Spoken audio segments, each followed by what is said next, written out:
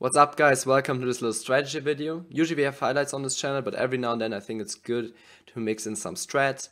So today I will look a little bit into the tournament variance calculator, mainly because I get the question quite often why I grind the morning schedule and why is it that people are running so bad and I'm always running so hard.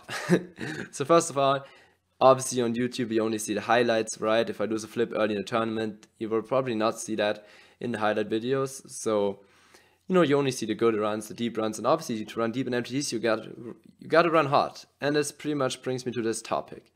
So a lot of people, like as I said, ask me like why they, or like not ask but complain why they run so bad, and I always say it's just variance. You might be not as good and not beating the games as hard as you could if you would invest more time into the game, study more, but most of the times it's also that you're just not playing enough.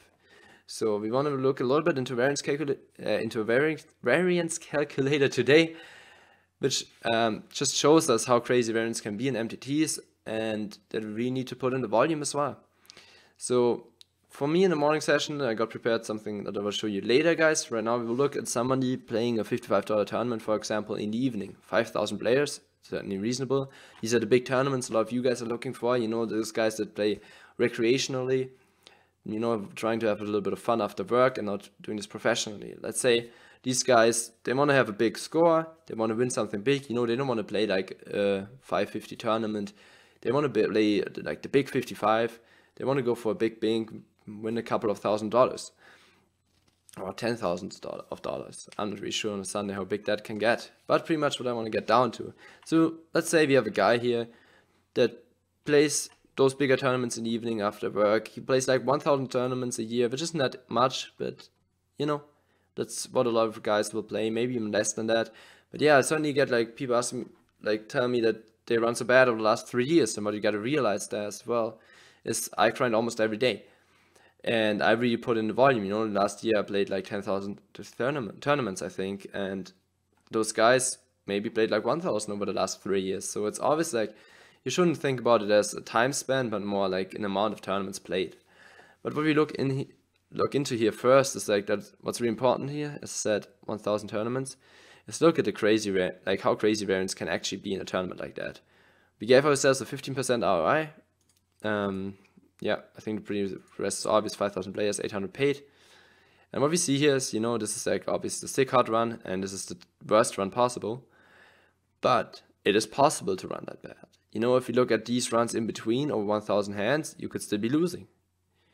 Losing. Oh, we got some winning ones in there as well. So variance can be freaking crazy in MTTs, and over 1,000 tournaments, which isn't much at all, there's like huge differences. You could be the guy be up like 140k over those 1,000 hands if you're really running hard, but you could also be the guy being down 33,000. What I gotta add here, and what is really important, is that you cannot forget that you might not be beating the games as much as you think you are. You might not be beating the games at all. Maybe you're a losing player. Never overestimate your abilities. That's easy to do in MTDs. You have one big bink, you think like, oh my god, this game is too easy. But then over time, your leagues definitely will get exploited and you start losing money. But we got like a big difference here, okay, between this graph and this one over here. This one, we clearly see the variance, look at all these different ones, but over here it looks like way more steady. There's a couple of reasons for that, okay? So as I said, this tournament should look like a big 55 in the evening. Over here I prepared like a little micro stakes tournament that I might play in the morning, I usually don't play as low as 550, but that's just what I put in there. 200 runners, 40% RI. Obviously, instead of playing a $55 tournament, we play 550 now. People are weaker. Our RI should be bigger. Also big difference, suddenly we have 10,000 tournaments played and not 1,000. So that is like a full year of full grinding, I would say, really putting in the volume. And suddenly you realize, oh shit, variance doesn't look all too bad anymore. Instead of like playing a huge tournament in the evening, we fire up some smaller ones, maybe on like different sites where our ROI is also bigger, Maybe play some tournaments on 888 or something like that. Shout out to my sponsor. And yeah. And definitely what you realize here is just like over a bigger sample size, bigger ROI, suddenly it looks way more steady. And honestly, for me especially grinding the morning schedule, I much rather have this graph in the end of the day than this one, where I could be this guy, but I could be that guy, but I could also be that guy, and everybody would tell me how big of a fish I am. And that's something we just gotta realize, you know. Bankroll, like, variance is crazy in MTTs. Take it easy, be tight with bankroll management. A lot of people say like 100 times the buy-in, and I think that's fine for micros if you want to have fun. But once you get up to the bigger stakes, definitely take it easy, especially if you grind like big on Sundays. You know, maybe you bink the Sunday million once in a lifetime, probably not. And then you win big. But for me, like, having those steady 3K, 2K, 4K scores, it's just freaking good, you know. I have like a constant improvement to my bankroll. I can really move up the stakes. I see my bankroll grow. That's motivating.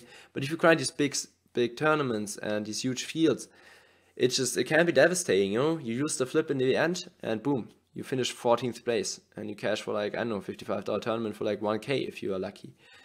And wow, then first place would be like, I don't know, 30K. Could be possible on a Sunday. And something like that is just devastating. And like all these constant, steady, final tables that you will find over here are first of all motivating. You know, I upload many videos where I've win like a tournament for $500, maybe 2K, maybe 1K. But you know, at the end, everybody's hyped. I had a good time. I made some money. I didn't live too bad. And yeah, that's pretty much what it gets down to. So with this short video, I just want to remind you guys once again, take it easy with the variance. You know, maybe fire up some smaller stakes, have a little bit more fun, exploit some people, make fun of others playing bad, and just try to improve as well. Obviously, every now and then you gotta take a shot at the bigger stakes to keep motivated, to, you know, have something that you try to achieve. And yeah, but just never forget where you come from. It's kind of weird to say, but yeah, never forget where the real money is and where the steady money is, and that is just at the smaller field tournaments. That's just my point of view. Obviously, we have like many people out there grinding the evening schedule, but this is just what worked for me. And I think these graphs show that really well. So I hope you enjoyed this a little different of a content this time. Let me know what you think. You know, if you have any more questions, I'm always in the comments answering them. So feel free to throw them out there. And as usual, just drop the like if you enjoyed it, and drop the sub. Helps me out, and I always appreciate that, guys. So hope you had a good time, and good luck in the tournaments that you are going to play now. Cheers.